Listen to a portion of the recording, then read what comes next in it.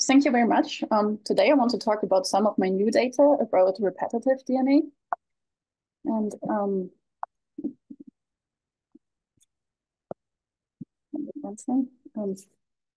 repetitive DNA can generally be divided into tandem repeats and dispersed repeats. Tandem repeats are satellites like mini satellites and microsatellites. And DNA repeats are stability is important because the failure of maintaining a constant number of repeats can result in many neurological diseases like Fragile X syndrome, Huntington's disease, and Friedreich ataxia. Repetitive DNA makes up a huge percentage of our genome. It is estimated that 66 to 69% of the human genome is repetitive DNA. And in the worm C. elegans, the amount of repetitive DNA is much smaller. It is only 12 to 16% of repetitive DNA. Therefore, worms must have some mechanism that protects them from the expansion of repetitive elements. We wanted to investigate repetitive sequences in C. elegans by analyzing RNA expression, from multi-copy transgenes. And before the CRISPR era, mutants were generally created by injecting a plasmid, which contains a gene of interest, into the germline. This plasmid will then assemble into a multi-copy extrachromosomal array that can then be integrated into the chromosome using ionizing radiation.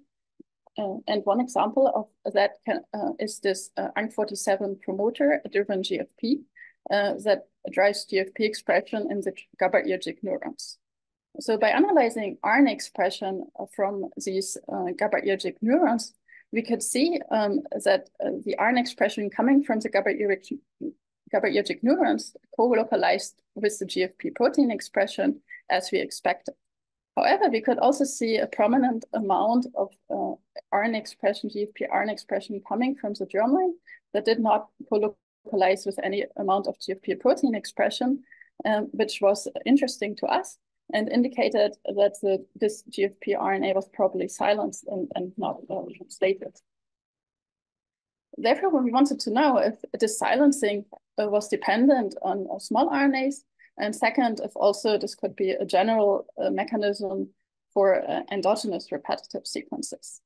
The small RNA pathway that is necessary to regulate gene expression.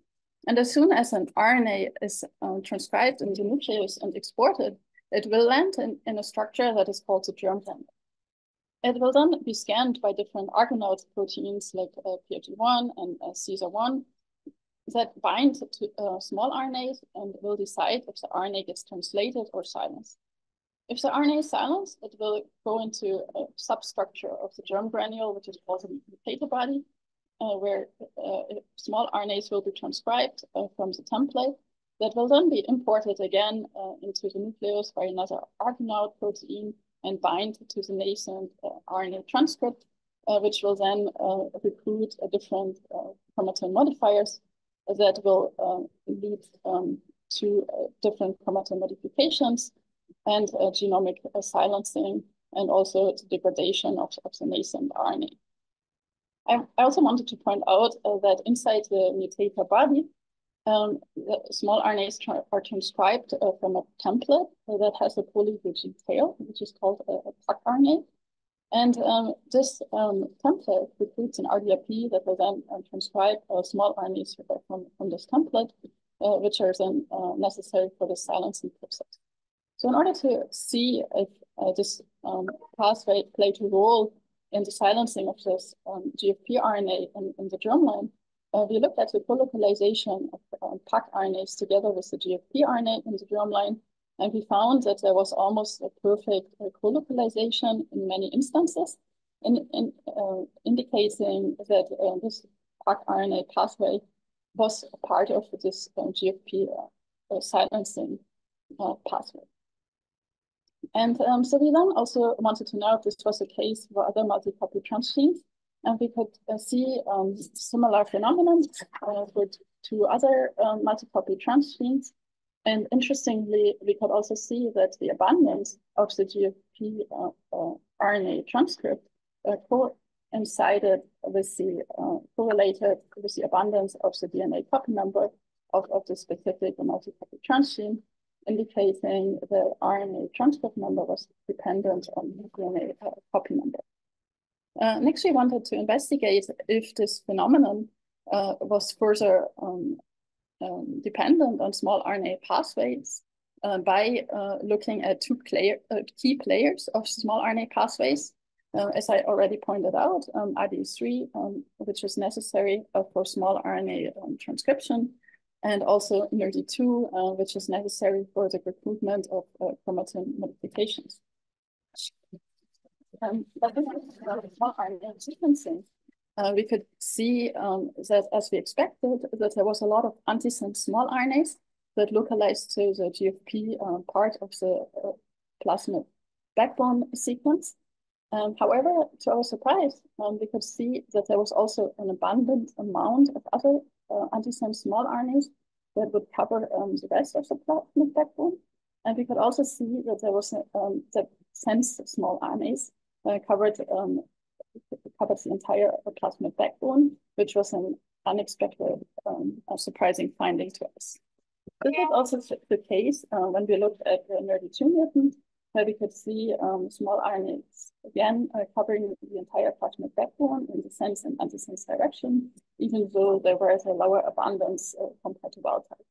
And our control was the RD3 mutant, where we did not see any small RNAs covering the plasmid backbone, indicating that these RNAs, small RNAs, were RD3 dependent, that were both generated in the sense and antisense direction, and that also there would be templates necessary for the generation of these small RNAs that would also be transcribed from the entire plasmid backbone.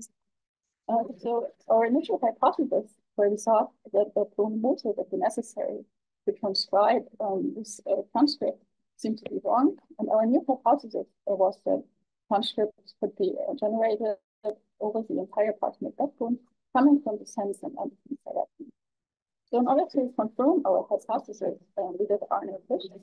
And we again looked at the late Parkinson zone of the germline, where most of these transcripts were expressed. In the following pictures, in the close-up, you will see usually two prominent dots inside the nuclei, which correspond to the transcription sites.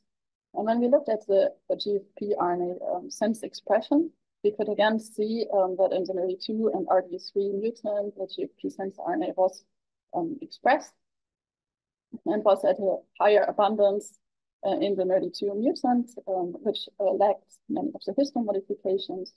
And it was also expressed in the RD3 mutant, which lacked small RNAs.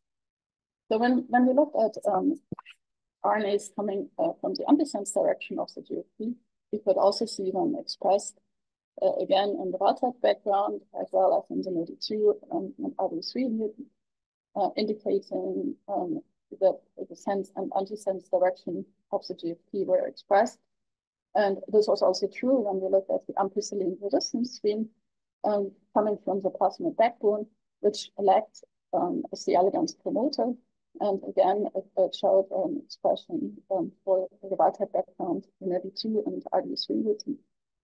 We were then wondering if this was something that was just happening in these transgenes, or if this could also be a mechanism happening in endogenous repeats. So we looked at different endogenous sequences present in the C. elegans genome, and one of them was telomere repeats.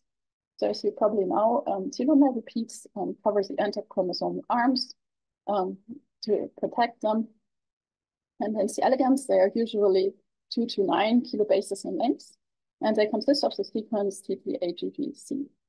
And so by looking at telomere RNA, we could again see that it was expressed in the Parkinson zone, and it was also dependent on the NRD2 pathway, so indicating that this expression also depended on small RNAs.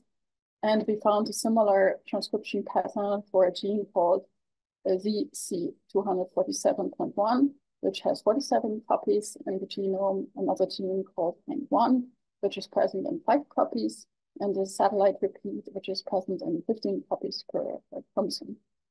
So we were then wondering, what are these small RNAs for, and why do they need to protect these repetitive sequences?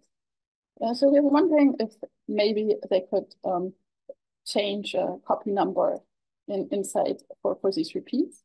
And so we evaluated a GFP copy number for the transgene and the wild type background and in the small RNA mutants. And we found that the copy number was significantly reduced in the small RNA mutants, indicating that small RNAs were necessary to maintain copy number for this repetitive DNA. So this leads us to our model, where we have small RNAs that induce histone modifications, and then will lead to adequate transcription of repetitive DNA, which then again can be used as a template to generate small RNAs that will then continue in the circle. And when we look at the NERD2 mutant, we lose some of these histone modifications, which will then lead to some form of DNA damage that will force the contraction of these repetitive sequences, and repeat instability occurs. So when we then look at the RD3 mutant, we lose small RNAs and also some of the corresponding chromatin modifications, which will also then lead to DNA damage and again to a contraction of this repetitive DNA and genome instability. So this is our working model, and we still have a couple of questions that we want to answer. And so, for example, we want to know what exactly are these chromatin modifications of these repeats during Parkinson.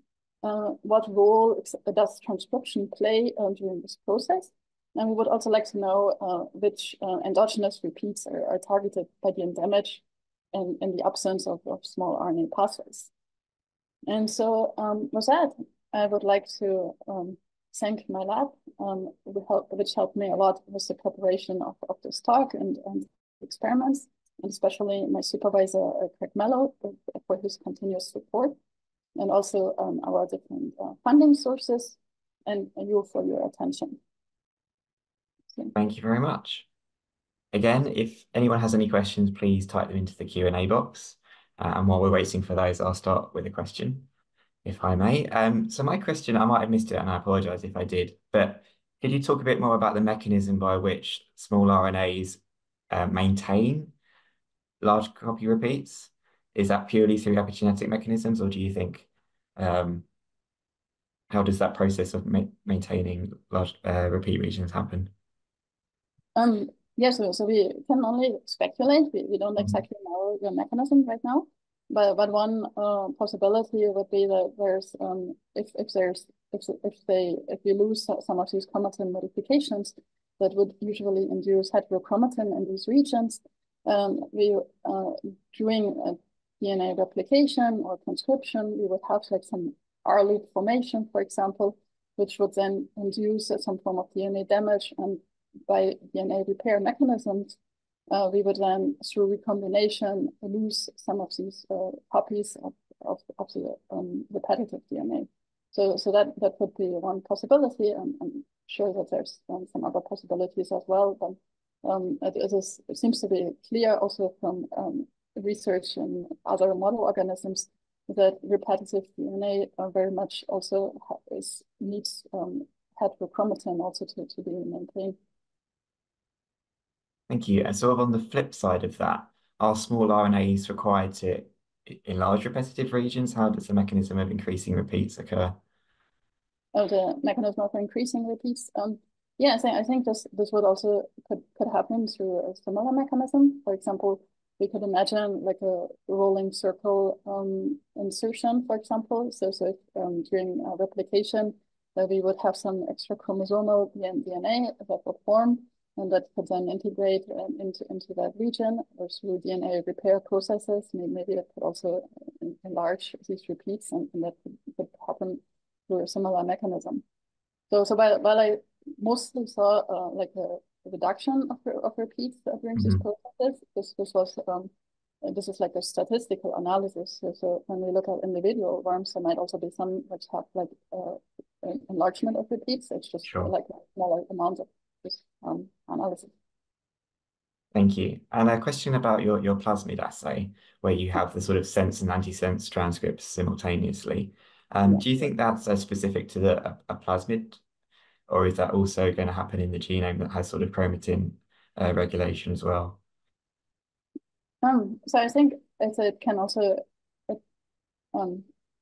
we're currently in the process of analyzing data. So we for example, now that for the telomeric repeats, we saw that there is also antisense telomeric repeats that we can see in this process.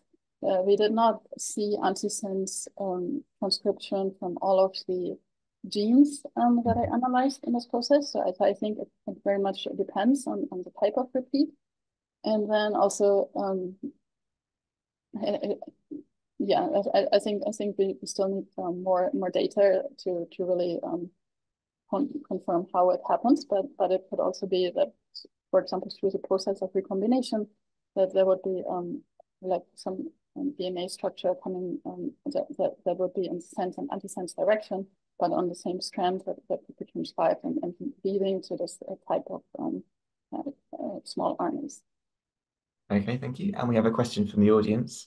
And the question is, what's your plan for identifying the chromatin modifications involved in the maintenance of repeat regions? So there's different approaches. So one possibility is obviously in the past there have been several publications where we could just do some antibody staining with some H3K9 dimethylation or trimethylation, for example. And because of these the repetitive structure of these integrated chromosomal arrays, sometimes they are so large that you can just see them by H3K9 trimethylation. There's also assays where you can isolate these repeat structures by just fishing out this repetitive DNA and then doing mass spectrometry on the proteins that are cross-linked to this repetitive DNA. And by that, we would be able to find all the proteins associated with them.